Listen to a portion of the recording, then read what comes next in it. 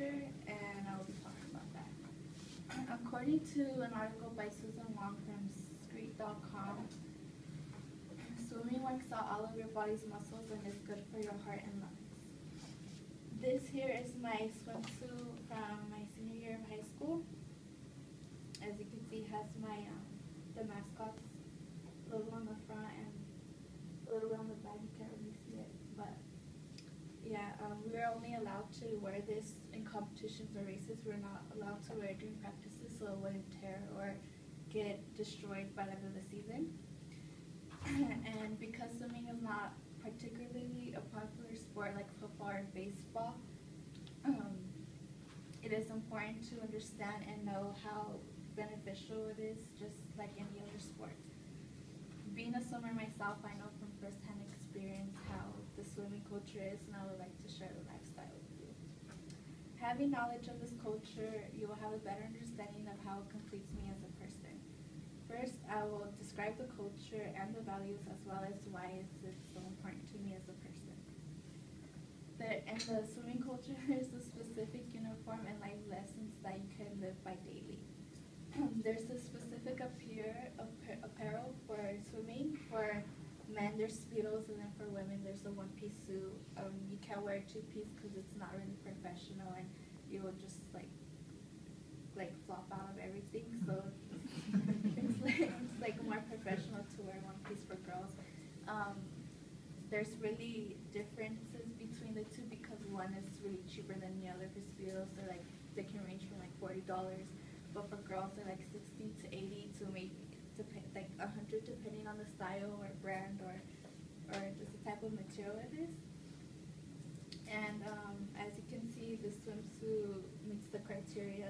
It's pretty thick material, but because it covers my core, but it's made to be with as little material as possible as can be, because the less material, the better it is for a swimmer to move their arms, whatever, so that way they can move faster. And in a race, a tenth of a second can mean a lot. It can either make you win or make you lose just from the swimsuit itself.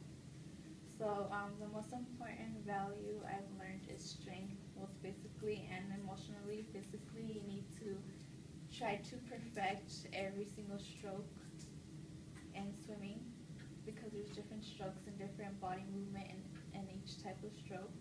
And emotionally, you have to believe in yourself and believe that you're capable of getting to that point where you want to be, or just perfecting a certain time you want to get to, or just making your time better. I also learned commitment because in high school our practices were before and after school. So at 5:30 in the morning I would practice for about 2 hours, and then go to school, and then practice again after school for another 2 hours. So that was a big commitment, doing that 5 days a week for months at a time.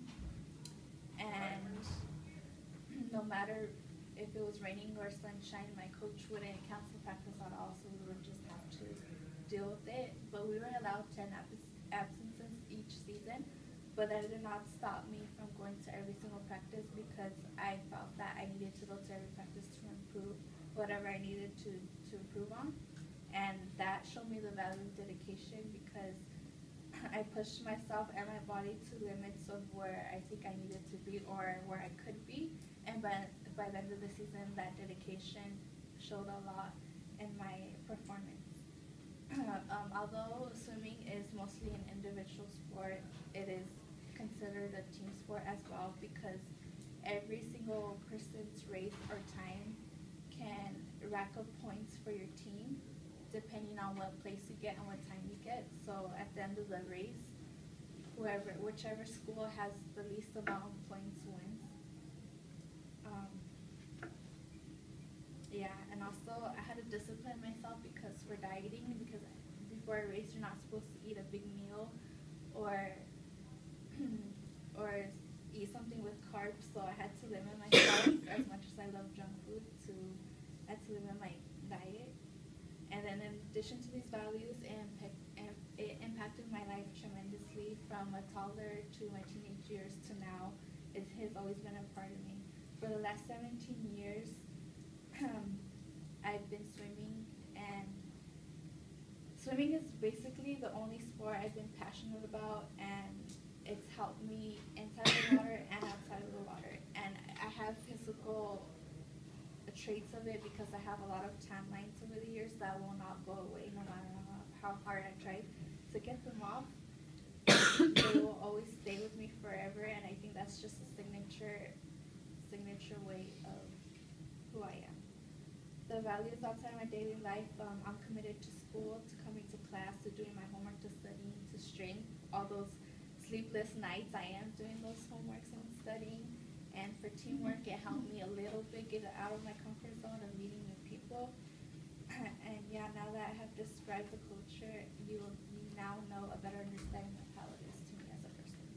Swimming is not just a sport.